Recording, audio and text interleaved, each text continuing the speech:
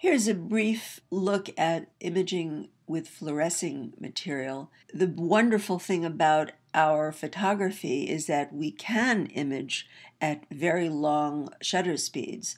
This particular image was taken at 4 seconds, and I was on a tripod, so we can do that when we have the right equipment. You're looking at a series of vials that contain nanocrystals, and I am exciting it with ultraviolet lamps.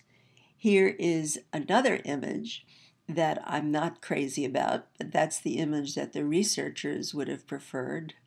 I then went back and started playing with the cuvettes with all these cadmium selenide nanocrystals.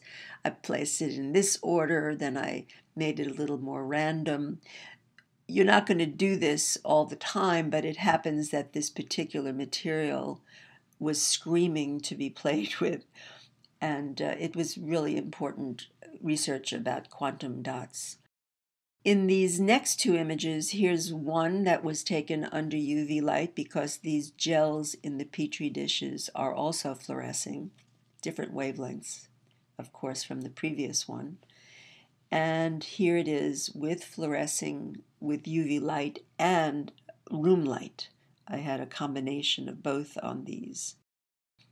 And here's another example of those quantum dots. This time they were infused into plastic. Here is a purely UV illuminated image.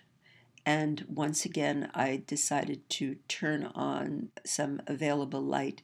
And it's a sort of a combination of using the UV lamp and available lamp light in the lab.